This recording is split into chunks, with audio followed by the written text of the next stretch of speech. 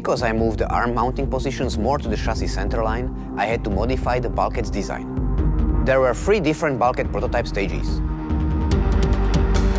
The first prototypes were quickly modified from the previous design, where we simply removed the material in the lower part to avoid the suspension arms collisions. For the second prototype, we milled 1 mm groove in all the bulkheads and upper clamps, so we could move them more to the chassis centerline, but still use our standard, well-proven differential.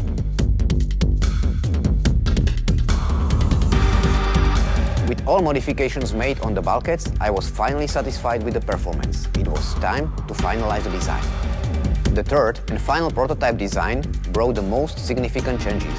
I improved all the weak areas and significantly reduced the CG. How? We moved the anti-roll bar below the dry shaft and made the holder super tiny and lightweight.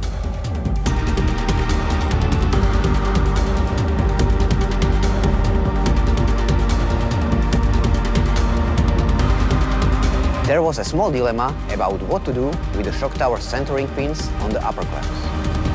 I really like the shock tower centering pins, as I did not have to reset the ride height or check the tweak after the shock tower disassembly. But the test results show that the car generates a bit more traction without the centering pins. So in the end, when it comes to the performance, I took a no-compromise approach.